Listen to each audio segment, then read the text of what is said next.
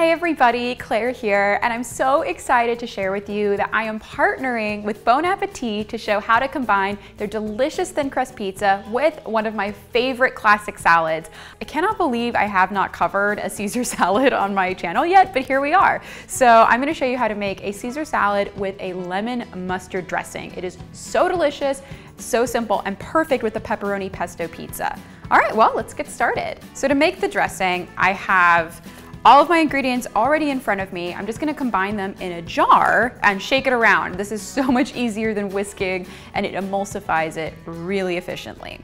So first things I have is an egg. So I'm using one egg, and this is sort of the key for a classic Caesar salad. However, if you are not comfortable using an egg, that's totally fine. Just use 2 tablespoons of mayonnaise and then add a little bit more olive oil, a little bit more lemon juice. Next goes in the whole grain mustard, and I have about a tablespoon. Next, I'm gonna add, I'd say about half of a lemon.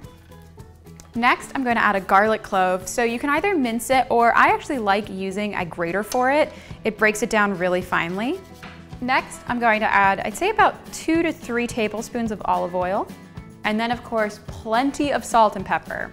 And now the fun part. I'm just going to basically put the lid on and then shake it up really aggressively until everything's broken down. So the base of a classic Caesar is romaine lettuce, and romaine lettuce is delicious. It has sort of a very subtle, sweet, grassy flavor, but it also has this amazing crunch to it. So it's really refreshing, which is perfect with a heavier, creamier dressing like Caesar dressing. But the thing about romaine is you definitely want to chop it up at the last moment. This preserves that amazing texture and keeps it really, really crisp. And I'm just going to go in, I'd say about like 1-inch increments across, and that'll be the easiest way to get some really good sections of romaine. And I'm gonna add a little bit of the dressing. I'm not doing croutons in this Caesar salad because I'm pairing it with pizza, so I'm already getting that amazing crispy, crunchy bread crunch. And then the most important part, a ton of Parmesan cheese.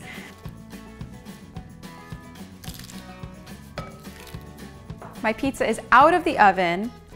It smells amazing. This is gonna be so delicious with the salad. So I'm gonna slice myself up a piece.